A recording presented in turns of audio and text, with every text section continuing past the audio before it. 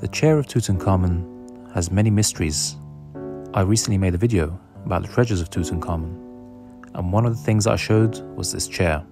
But I want to show you some strange things that were on it. On the back of the chair, there is an image.